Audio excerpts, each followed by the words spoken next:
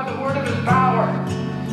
He could have called at any time millions of angels to set him free and destroy his enemies, but he was not finished with the Father's will. Prophesy. Who just hit you? They hit him again and again and again and again. And they took Jesus, and in the midst of one of these trials, they blindfolded him. And they yelled out, crucify him, crucify him. And every king needs a crown, so they took a crown of thorns. Large thorns, not small ones, like on his body hanging on the cross. And it was probably at that moment that the cross dropped in that hole. Exhale, come down to inhale. I want you to imagine the pain Jesus must have suffered. Remember, his body is shredded. We were the reason Jesus suffered and died. We were the reason he was tortured and then paid in full. Jesus did whatever it took.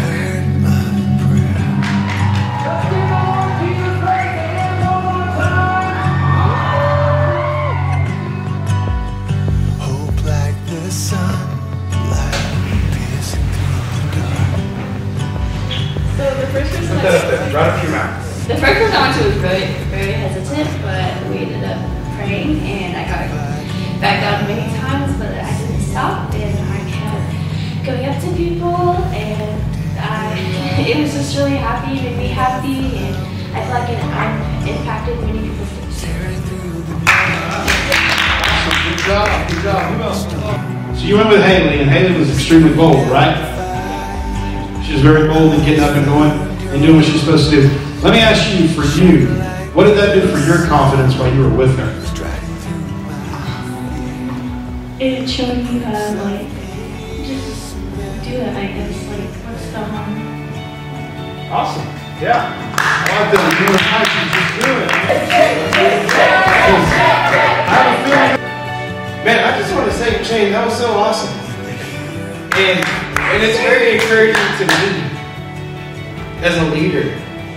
And I want all of you guys to know that just because you're young doesn't mean that you can't have influence on others. The Holy Spirit can use any of you guys. And now I'm in tears because that was so cool. And it motivates me. So I just want to share that. It made my heart so happy that, she just took that assignment, that TikTok thing, she took that assignment and she really ran with it. And so I really would like for you to talk a little bit about what you did. Teenagers are so much harder, but I think it's so cool. If we look back on every single one of our lives, I know that every single one of us have a story, and it's so cool to look back and think about where you are now.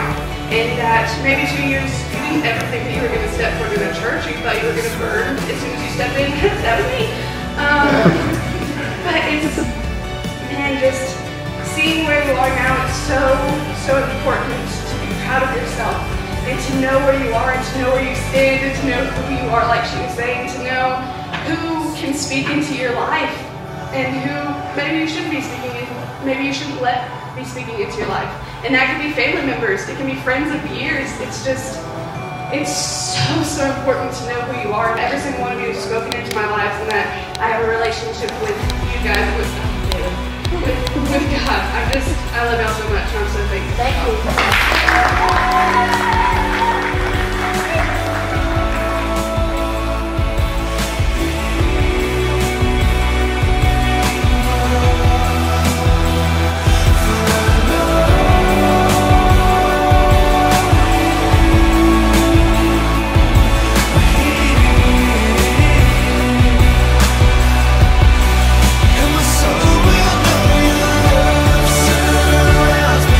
My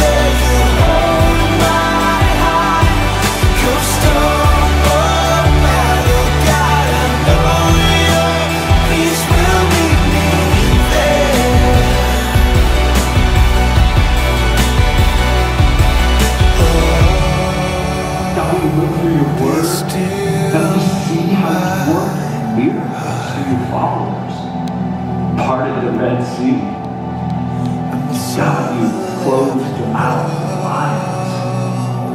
God, you healed the blind, willing to do whatever it takes to reach our friends with the good news of Jesus. So we go with the boldness that doesn't come from ourselves, that comes from you, God, and do whatever it takes to get our friends to Jesus. And all God's people said, amen.